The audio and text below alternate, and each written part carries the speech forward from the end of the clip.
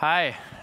Thanks for coming, everybody. My name is Seth Thompson, and I'm a product manager on the Chrome web platform team. And I'm here today to talk to you about the V8 JavaScript engine.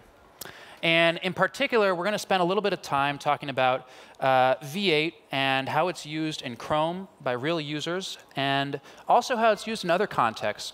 It's, for example, in its embedders, like Node.js on the server. And we're going to spend a little bit of time focusing on how the JavaScript language itself is changing, and then talk about two new exciting projects on the horizon. So let's get started. First, I'd like to go over V8's mission.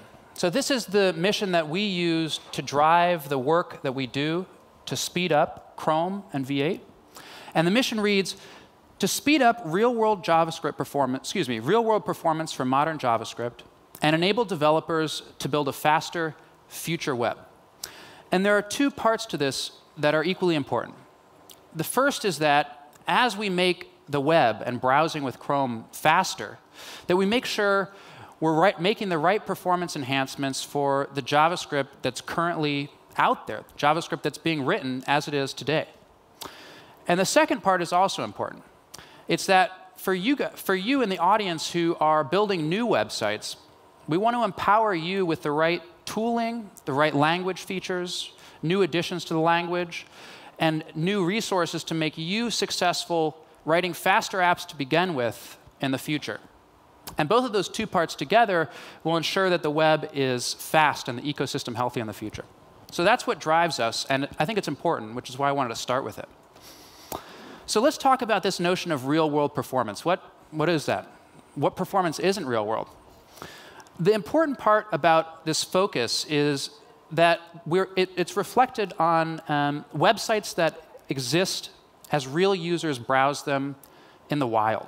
And that's important. And to know why it's important, we're going to take a quick detour into some JavaScript history. So this is a chart about how JavaScript has been measured and benchmarked in the past. In the early days, engines used micro-benchmarks to determine whether they were faster version to version or whether different engines were faster. And micro-benchmarks served their purpose, but they were highly tuned for very specific language features, and in some cases fairly artificial. You may have heard of the SunSpider benchmark.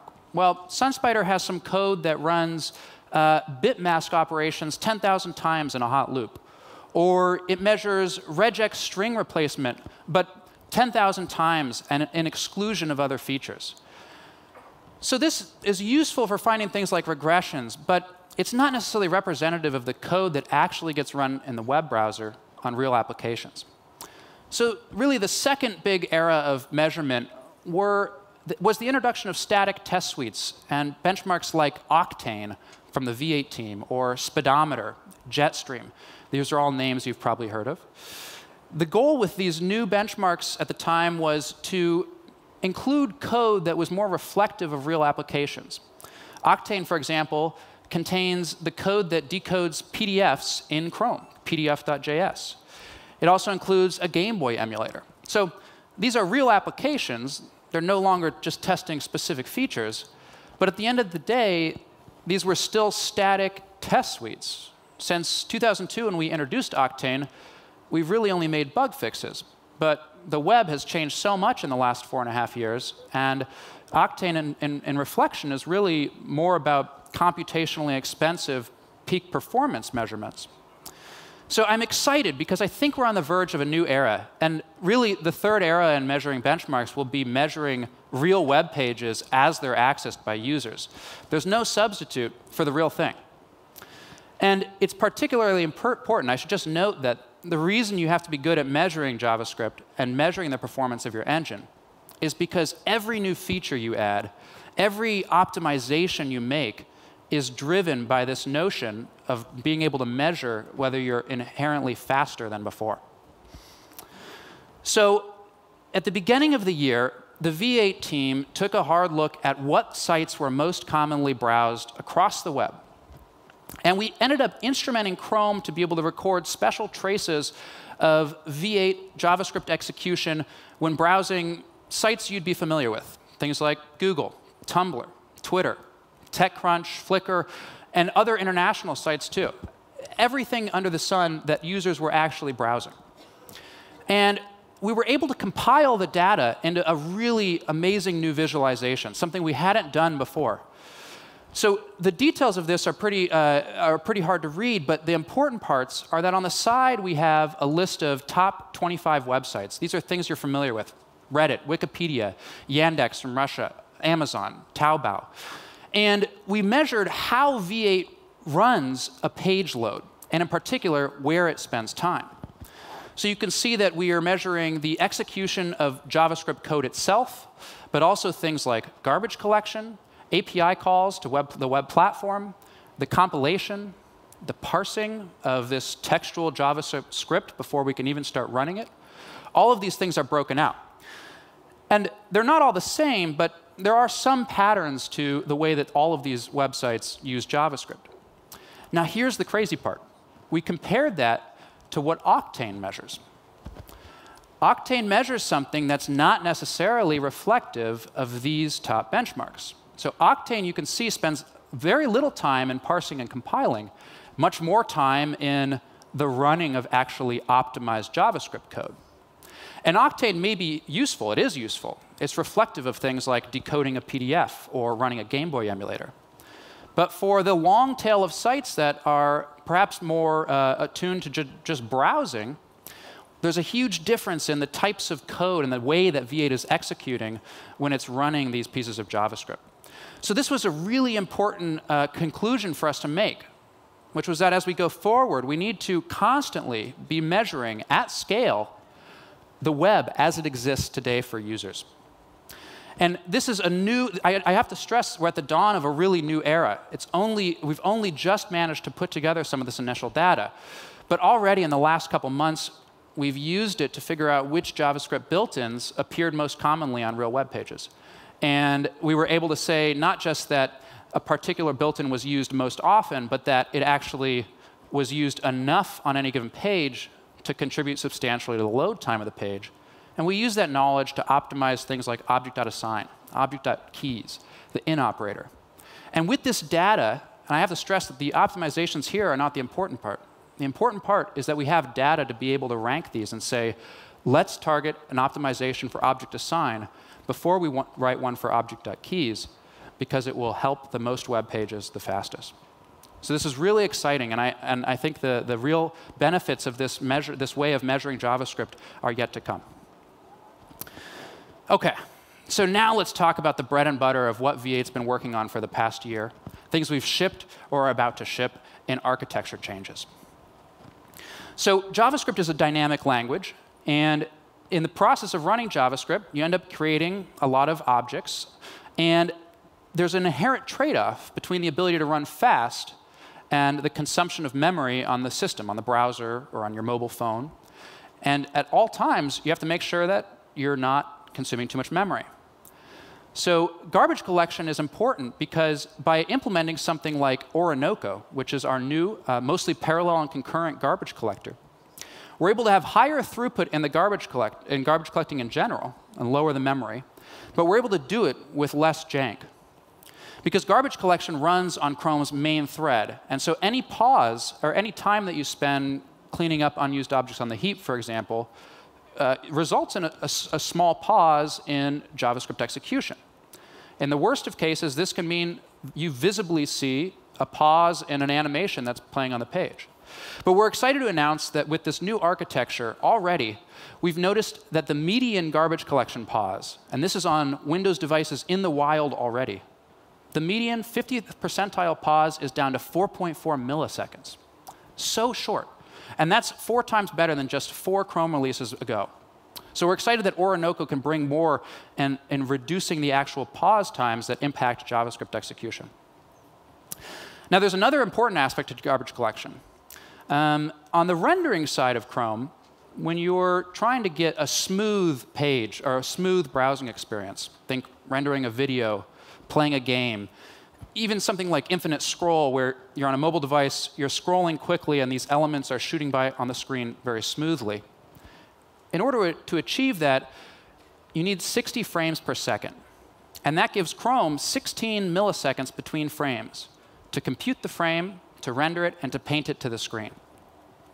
So the process looks something like this. You can see at the bottom the ticks that represent actual frames that we need to hit to enable a smooth browsing experience.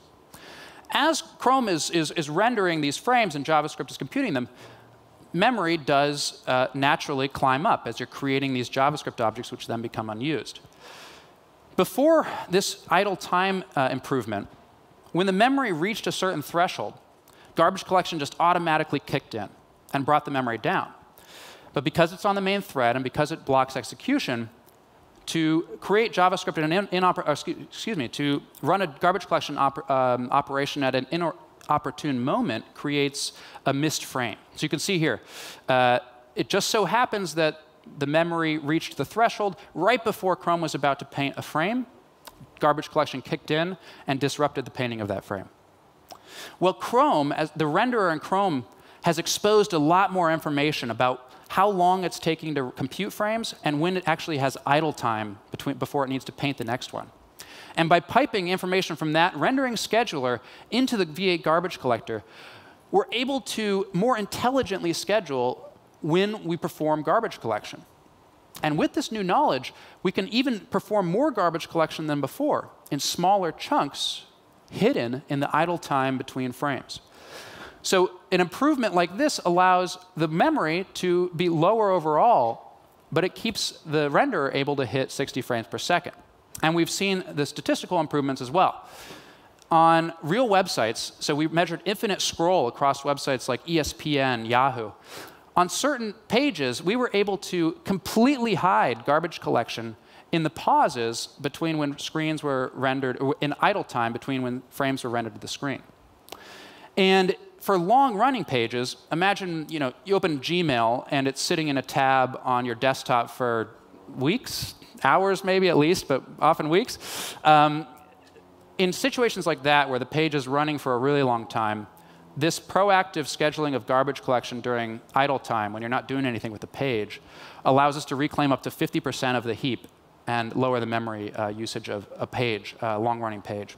So both of these are really exciting, and it contributes to a smoothness in the browsing experience, which is really important.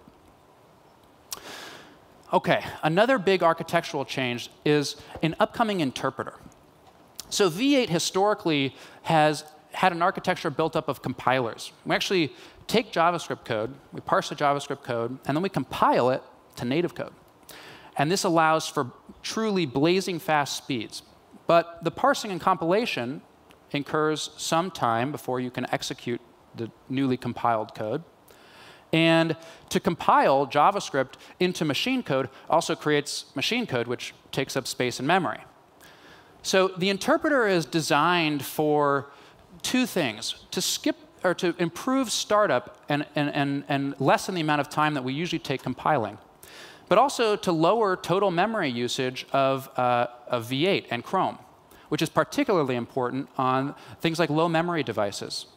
You have mobile phones which often only have 512 megabytes of memory, and every last little bit of memory savings we can get out really improves the usage experience. So you may be, and actually, yeah, we've already measured that there's 5 to 15% in the total reduction of Chrome's memory usage when we enable something like the interpreter.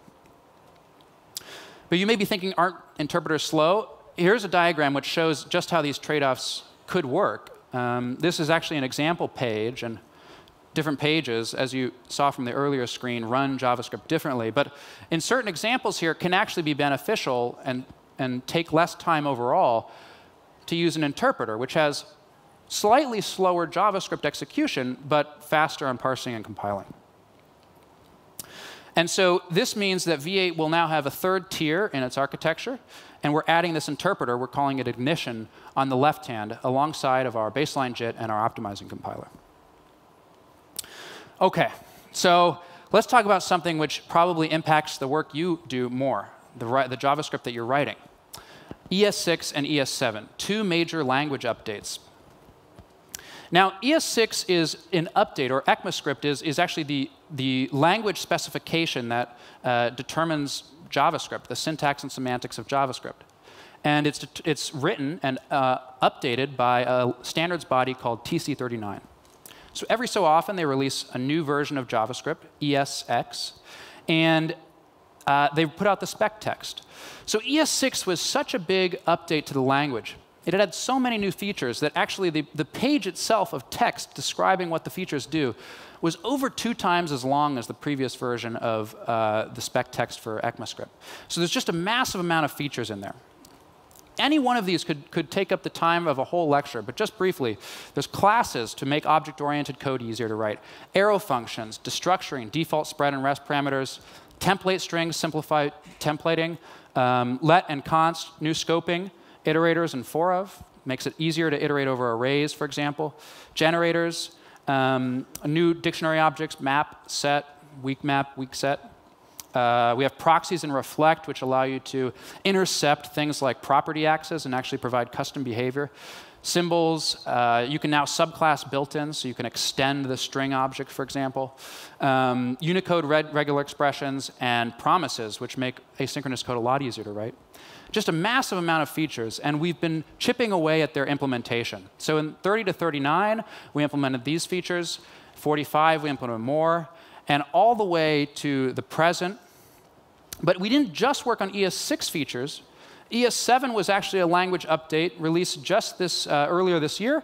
And it includes fewer features because it's only been a year after the last update.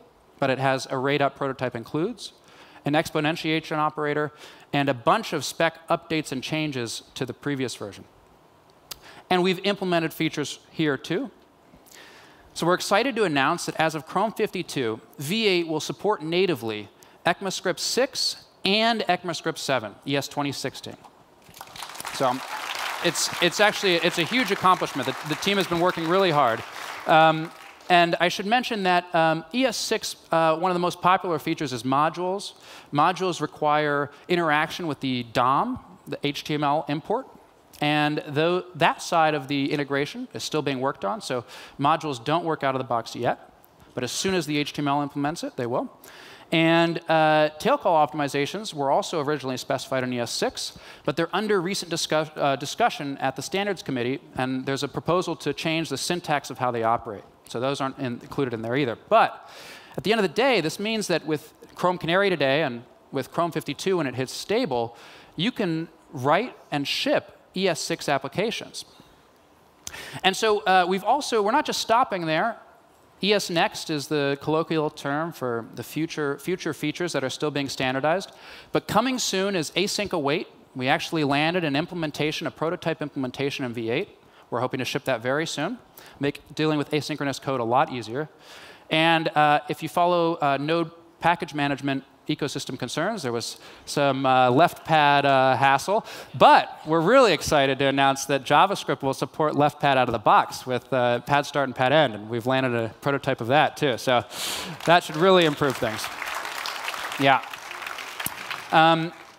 But you probably are using ES6 features already. And you're probably using something like a transpiler, Babel, Tracer. Why does it matter that the browser supports these at all if we can just transpile them?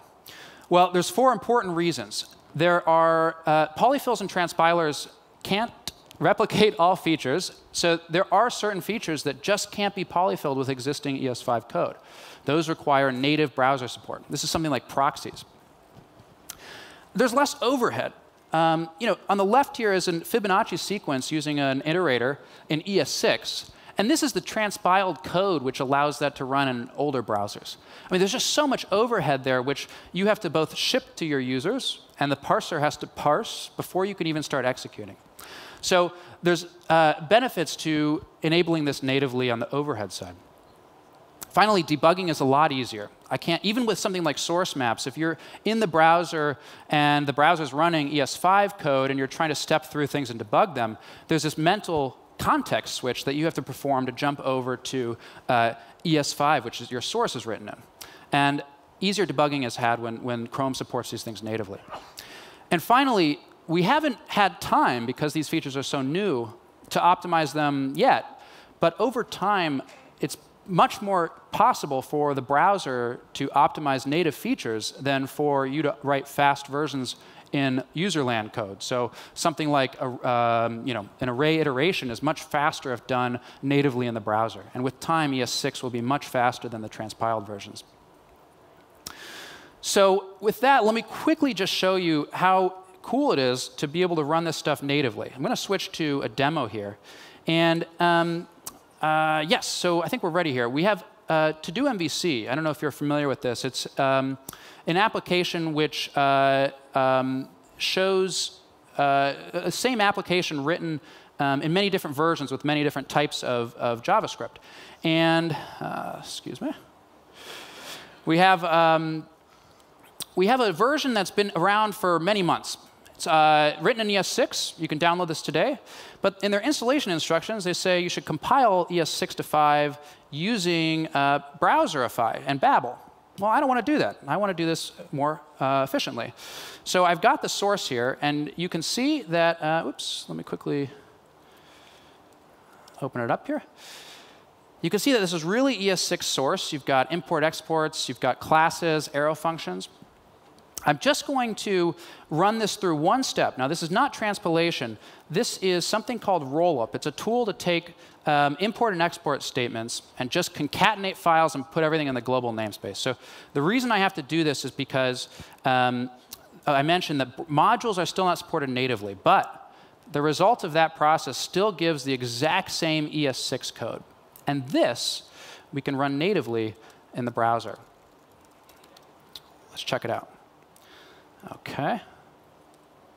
So hopefully this works. Oh, that's not the same demo. This is on 8080.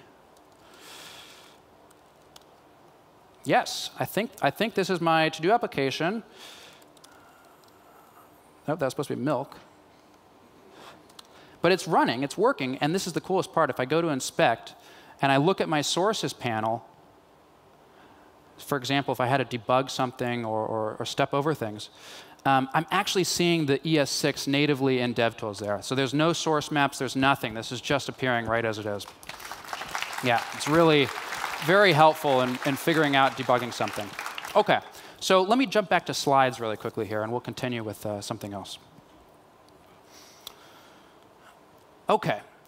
Now, we're talking a bit about debugging and a bit about DevTools. One of the things that is most frustrating to me when I'm debugging is when I run into a 500 internal server error. So you've probably run into this yourself. You're in the front end, and you're in this particular mental context. You're in a particular code base working on your front end app. And you hit an API, and it returns a 500 internal server error. And to debug the logic of the back end, you've got to totally switch context. You often have to move to a completely separate code base. You have to kill your existing app process. You've probably got to start up a debugger, which is a different debugger than the one in DevTools. And then you might fix the problem, but then you've got to restart your app, and then finally you're back in front end. And this cycle is just such a hassle to move back and forth.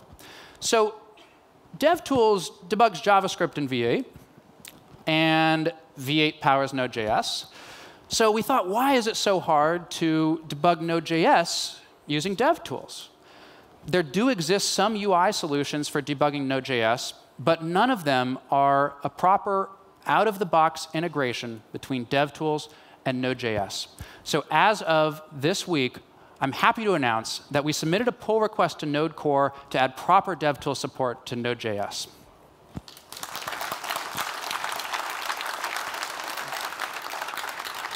So we're crossing our fingers that the technical issues, the review goes well, and that this can be merged into Node Core. But what it promises is the ability to use the same binary that you're using to run your app with an additional command line flag, and suddenly you can integrate, or excuse me, you can introspect your app using DevTools in any Chrome window, using all of the DevTools features immediately after they're shipped. And this is a much more faster, and there's just so much less machinery between the two environments. So let me give a quick demo of this as well. OK. So I'm working on an app here. It's a progressive web app called Weather Wonder. And I have a relative timestamp here that I just know is the wrong one. It says 46 years ago. I know my weather data was updated sooner than that. So something's wrong. And my normal experience here, and you've probably done this many times, is you inspect the element, you try to figure out where that string is coming from. In this case, I can save some time here, and I know that it's coming from a request to a backend that I'm running. It's a Node.js backend, and it's getting a JSON response. So I can actually see, I can just verify here that the time is returning from the backend with this error in the string. Now, because this is one of those things which is really on the border of DevTools normally, in the past, I'd have to completely switch context, go through that hassle, as I mentioned, to try to figure out why this string is being returned as the wrong time, and then come back into the front end to see it updated. So here's something cool. I've got my gulp running my front end. So this is just the Sass and the HTML of the front end of the app. But I've also just got a simple Node process running my back end. It's a single API. Now, I specially built that pull request into a binary. It's called Node 2. But this is a normal Node installation. And if I just start it up again, but this time pass in an inspect flag. That's it, just one flag. I get a URL back that I can paste into any Chrome window. So let's do that in Chromium, Canary, excuse me, to get some of the latest DevTools features. And just like that, we can see our Node application running in DevTools. So let's take a moment to see what we've got. This is the sources panel. It contains all of the debugging that you're used to currently doing, stepping over things. But it also contains some of the more recent features that DevTools has shipped. Things like async stack traces to be able to debug across asynchronous contexts, something like set timeout. It contains inline values. Black boxing if you're trying to debug code but you don't want to dive deep into library code. And all of these features just work out of the box. We've also got a console, which is really useful if you're trying to interactively interact with your app. Just to prove that this is Node.js running in DevTools, let's actually take a look at our global object. This is the global node object. Off of global is process, and off of process is the version, v7.0.0. This is bleeding edge Node. So this really is an interactive DevTools console that's looking at my Node.js main context. And we've also got profiling. So the same profiling tools that you use on the front end to figure out where you're spending time in JavaScript, you can use on the back end. You can record a JavaScript CPU profile, and it will actually profile your Node.js code. There's an amazing demo of this that was just given a couple days ago at I/O, where it was used to trace ESLint, and they found a 50% increase in speed just using this CPU profiling view. So it's immensely incredible, and I think that these tools will allow you to introspect your app in totally new ways. But let's quickly try to fix this bug. Now, that particular JSON was coming from this route right here. It's city.json in my Node application. So just like I would on the front end, I'm just going to set a breakpoint and try to hit that functionality again. So if I refresh my route, you'll notice it's not responding. It's still got that circle spinner there. Well, that's because I've hit the breakpoint. I'm debugging my backend. And I can use all of the tools you're familiar with. I can step over, and we can see inline values. I can see my city came back correctly. I've got a response that didn't get hit in that if loop. And I'm actually going to continue down to this timestamp. Just continue to, continue to here. And let's see what we got. Now, the nice thing about the console is it actually shows me my context of the area that I'm stopped at the breakpoint. So if I put timestamp in, oh, that's undefined because we haven't gotten to that line yet, but currently.time, there's a timestamp. And I've got my moment library, which is a Node library that I'm using to provide the conversion from a timestamp to relative time. And that is just the regular object. So I can kind of take a look and introspect this. Now, one thing that I think might be a problem here is that the timestamp I'm getting from a weather forecasting API. It's coming back as a timestamp, but I think it's a Unix timestamp. But moment's a JavaScript library. So it's expecting things in the form of a JavaScript timestamp. Well, look at those two numbers. The JavaScript timestamp is longer. That's because JavaScript timestamps are measured in milliseconds, and the Unix timestamp is seconds since the Unix era. So this is a perfect example of something that normally would be so difficult to track down using different debuggers across different environments. But by putting the front end and the back end environment all into DevTools, I can really quickly see, oh, hang on, this response from my back end is in a different format. So I believe the fix here is just to multiply my the thing coming back from the API by 1,000 to convert seconds to milliseconds. But here's the other cool part.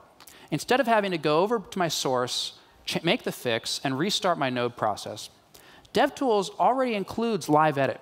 You can modify JavaScript on the fly. So I'm going to go here and just add in, I just have to type in this screen, multiply by 1,000. OK. I hit save, and that's it. It hot swaps that new code, and I don't have to restart the process at all. So I'm going to continue with that old request and remove the breakpoint. Now let's see, without any other changes, did we fix our front end? Let's just hit refresh there. Look at that, immediately, a few seconds ago. So the speed at which you can iterate here is just so much easier.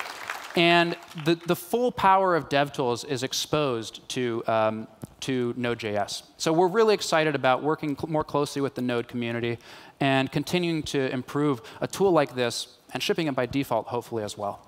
So thank you. Let's go back to slides. OK.